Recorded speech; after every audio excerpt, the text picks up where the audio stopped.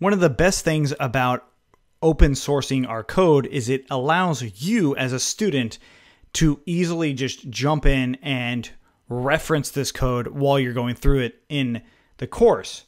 So what that means is when you get stuck, you might want to see exactly what our entire project looks like at that time. So let's give an example. Let's say, for instance, you're in the course itself. So here's the roadmap.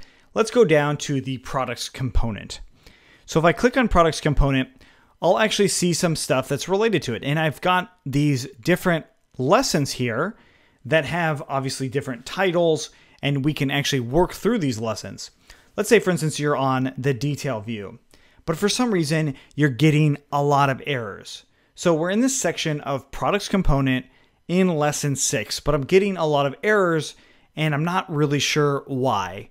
So what I'm going to do is I'm going to stop my video. I'm going to stop the lecture right there, the lesson right there, and I'm going to jump into github.com/codingforentrepreneurs or simply joincfe.com/GitHub, and it's going to take me here.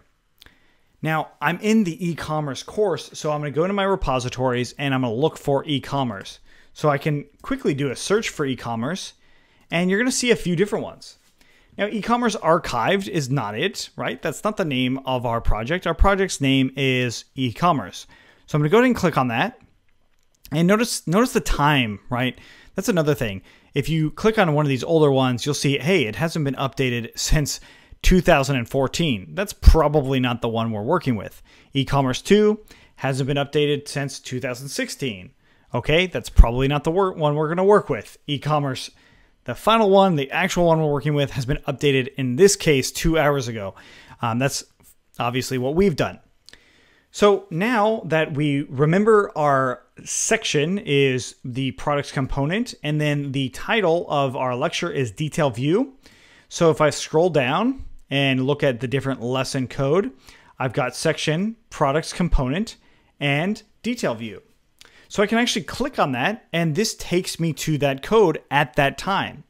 If I click on the source for it, I can actually see all of the code that's in here.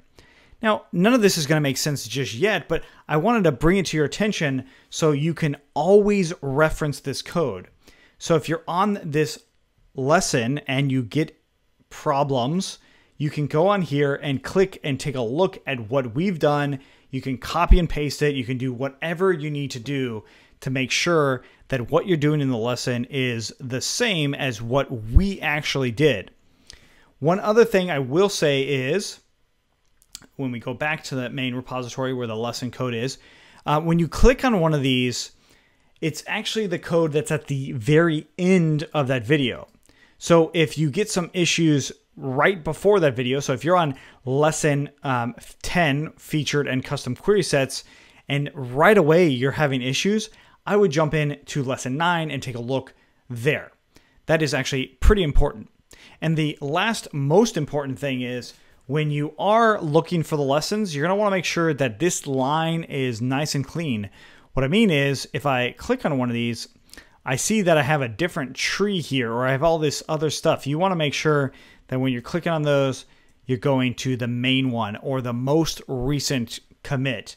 Otherwise, you might even be looking at old code that has some issues with it. And in some cases, you won't even see code for the lesson because there might not be any, or any new code for that matter. So we actually do as best we can to make sure that the code that's relevant to that lesson is on here and it's actually showing up as needed. Okay, cool. So if you have any questions on how GitHub works, please let us know in the comments below. What I will say though is a lot of this stuff is going to make more sense when you run into issues. Like if you run into an issue and you use GitHub to solve that issue, that's when it's really going to come in handy.